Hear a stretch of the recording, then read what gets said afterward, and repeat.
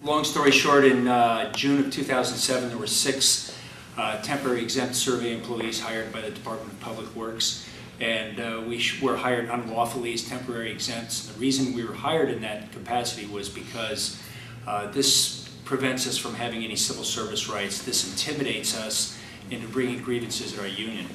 For those who aren't familiar with it, temporary exempts, temporary is obvious. The exempt part is that we're exempt from civil service rules. We were then worked out of class. I personally was worked out of class 2 and 3 steps. I was managing all the field crews for the survey department at DPW, and I was still being paid at entry level. When I started complaining about these things, I was fired in June of 2009. So right now, I have one of these good lawyers. Whitney Lay used to be Matt Gonzalez's partner, and we've brought a suit in federal court against all these practices. We've already had 2 depositions, myself and the county surveyor, and the county surveyor basically admitted everything under oath that they had done to lie to the Board of Supervisors and getting a subdivision mapping fund that they've used as an operational slush fund and defrauded the people of San Francisco with that.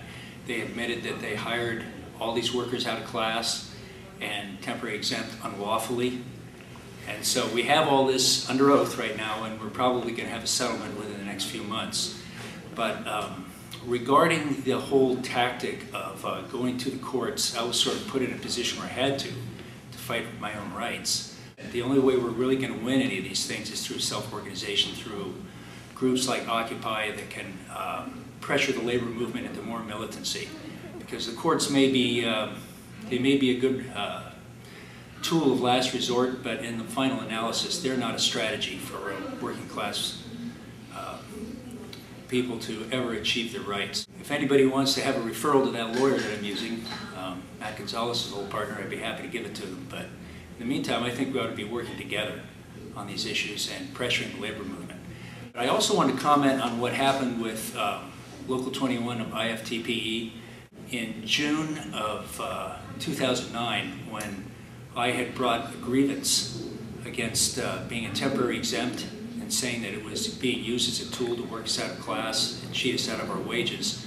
The response of Robert Muscat, who is the executive director of Local 21, was to put out a flyer calling for all of us to be fired. And they presented that to management.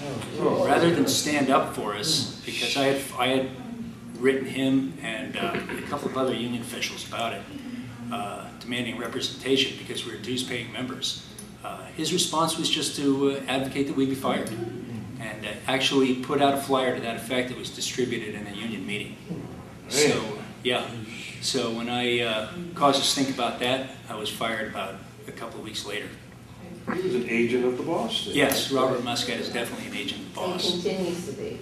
And I have a friend who's the vice president of IFPTE in the East Bay who told me that she had the same experience with him and with our former business rep, Steve O'Keefe, that they did absolutely nothing to represent any of the members in any grievances that they ever had. So it goes to show that not only is our dispute with management, but it's with the leadership of our own unions. We're never going to get anywhere until we get some of those guys out. Or we have to organize independently of them.